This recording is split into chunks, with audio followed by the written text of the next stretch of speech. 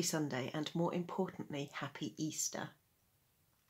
I've been awake for a couple of hours so far. I was getting up to do some more editing of things I'd recorded yesterday and the day before, and the computer is glitching on the frame rate again. I don't know why. And that has also resulted in there being audio glitches, which, as you can imagine, is really very frustrating to listen to.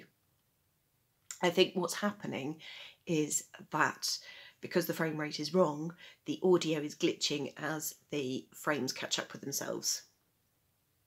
But unfortunately, the computer administrator slash technical support slash husband is still currently asleep, so there's nothing I can do about it at this precise moment. There is another thing I have to do on my laptop, which is in that direction. But of course, shiny, shiny internet, pretty much every other page on the internet is more interesting and exciting than what I actually have to do. So I'm going to try and put some headphones on, listen to some classical music.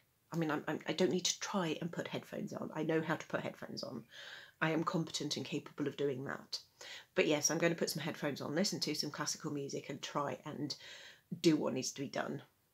If you want an indication of how seriously I am taking Sunday morning, my caffeine is coming from tea, not Pepsi. All right, technically tea in addition to Pepsi. This mug here I bought from a company called Neon Sheep. They had them available in blue and green, and I think I preferred the green. It slightly reminds me of the Herdwick mugs, the Hurdy mugs.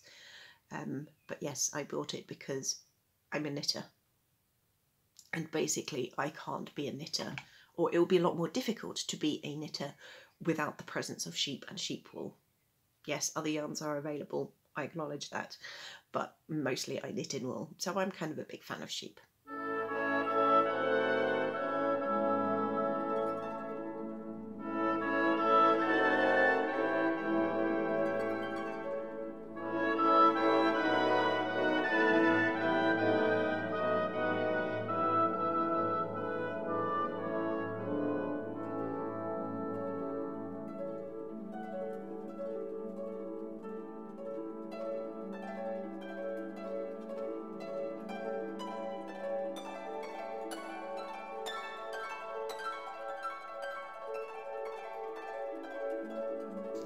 So for the majority of today I have been completing a job application form, which is why I haven't recorded much. I haven't been down to the garden, haven't done anything particularly exciting or interesting.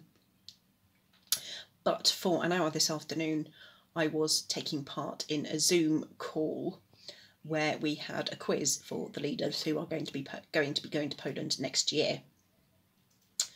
We lost, our team lost. I can't remember by how many it was quite short, but because it was done via Zoom, and we were playing with virtual backgrounds.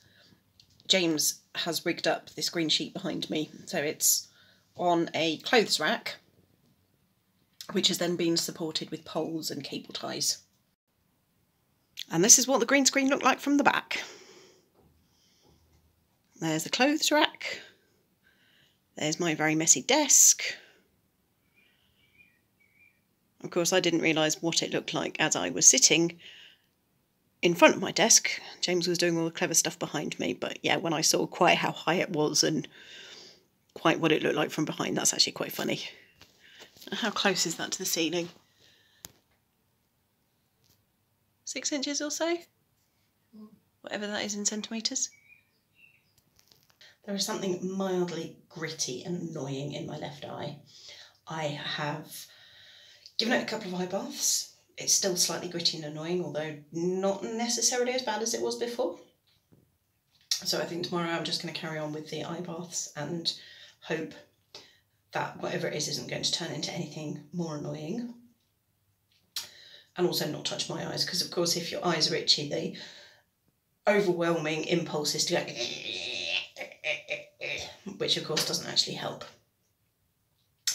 Submitted the job application 90 minutes before the closing, which is pretty good going for me. I had I had an email from a friend in Poland wishing me happy Easter and hoping that COVID didn't hasn't affected us too much, which was lovely and completely and utterly unexpected.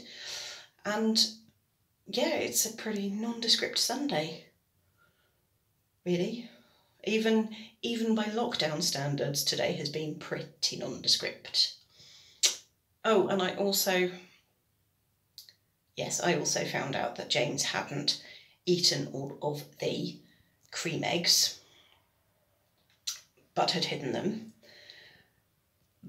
But what I didn't realise is that we still also had 2 normal eggs left over, so I was denied my chance of dippy Easter eggs. Dippy eggs for Easter, not Easter eggs. First world problems. First world problems.